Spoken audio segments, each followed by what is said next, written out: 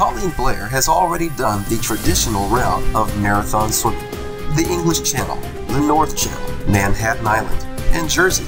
But this 33-year-old took on a unique challenge this year in July.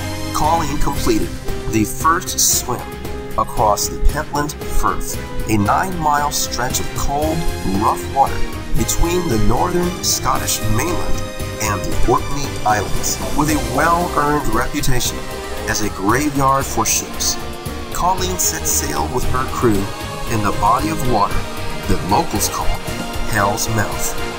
Sloshed around like a leaf on a windy day, she bobbed and weaved her way across the angry seas to prove herself one of the hardest marathon swimmers in the world.